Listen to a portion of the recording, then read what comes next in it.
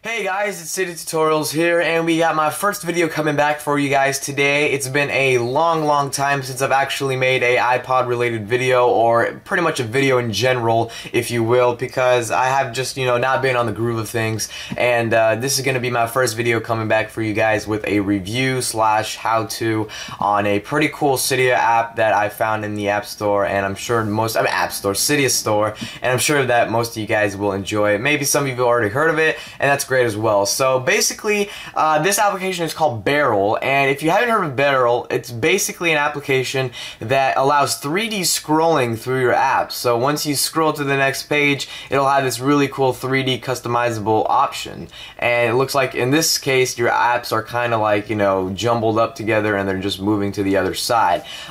This app doesn't have its own icon, so you actually apply it straight through Settings app. So if you go to Settings and you go to your settings main page and you find Barrel, you can click on that and you can change your mode. And there's a couple different modes here. I'll zoom in for you guys. You got cube inside, cube outside, page slide down, page slide up, and curl and roll away.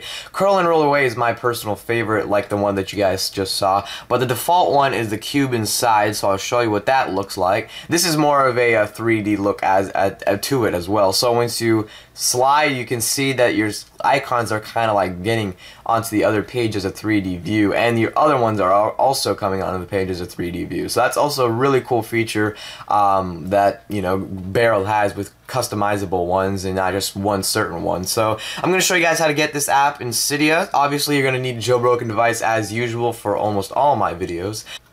So once Cydia is finished loading up, you're going to want to go to your search tab and you're going to want to search for Barrel with the correct spelling here, B-A-R-R-E-L. Now, you may end up having two different ones. You may have the Barrel from the Big Boss repo, and you also may have the Barrel from the Simple iPhone repo. The Barrel, original Barrel cost, I believe, $2.99, so if you don't feel like paying the price, you can always get the other Barrel version from the Simple iPhone